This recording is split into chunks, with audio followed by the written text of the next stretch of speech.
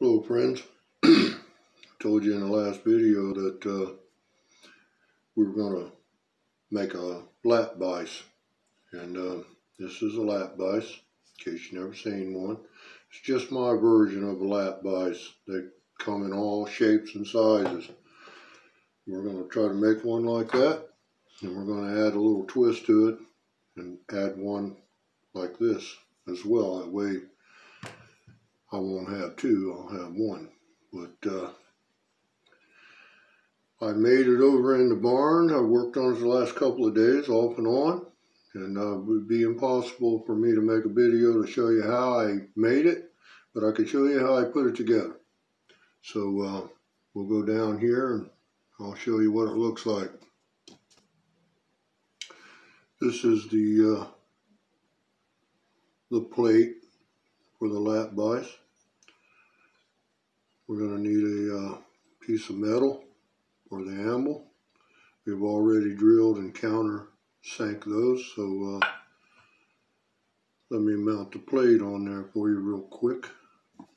We need 4 screws. Real quick, we're going to need 2 carriage bolts. We need 6 of the nuts that go on the carriage bolt. We'll also need 6 washers.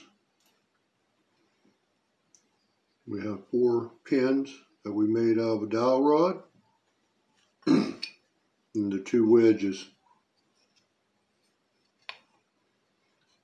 Let's put the plate on there and get started here. But before I do that, I want to add a little glue.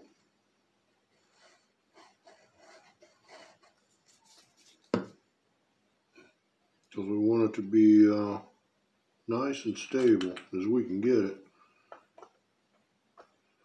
Get the screw in there.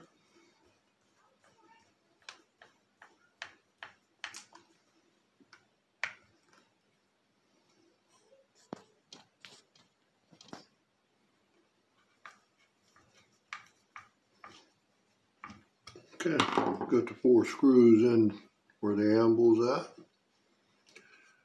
And we're going to mount the, we've got the holes already drilled.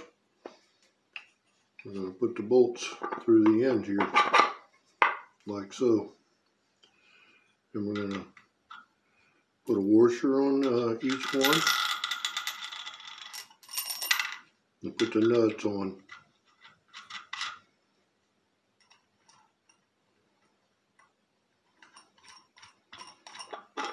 And we'll screw that down and move forward.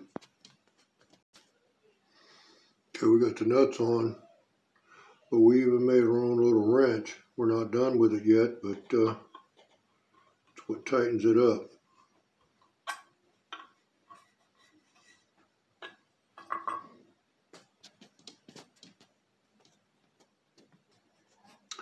We've added 2 more nuts. Now we're going to add the washers. Then we have this block of wood. This is the jaws to the vise. We've glued a piece of leather on there. The leather has to be up on this one. And we have the second jaws to the vise. Piece of leather has to go down. And what we want is for the keep from scratching the part up, and gives us a good bite, the leather does. Alright, I've added the bolts to the top, the washers. And then with the jaws, we want a little bit more room so we can get a bigger piece in there, like a hiking stick. On this one, we were just limited to how far up and down we could go. The same thing applies to this one. We're just limited to how far up and down I can go. But this one will give me a lot more room that I could get a bigger piece in there. But we'll move on now to the pins. Just the little dowel rod pins. You got the holes for whatever size piece of you're working on. So we'll say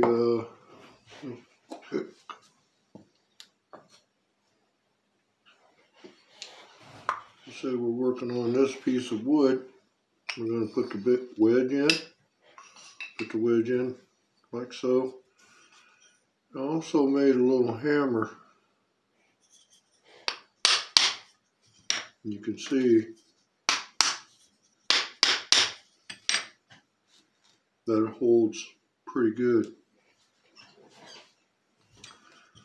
Well, I just thought I would share the lap vise with you there. We still have more work to do on the wrench to it's what you tighten it down with. We're going to see if we can't fancy that up a little bit more, but I hope you enjoyed the video. Now, if you ever need a lap vise, you know how to make you one. Got to have the little handle. Trying to show you here. And we combine the two together. Again, here's the little wrench to tighten everything up. And you know, that's pretty cool right there now. Come on. Made that in the shop there. Say God bless to you. Thanks for coming by and watching this video. I sure do appreciate it.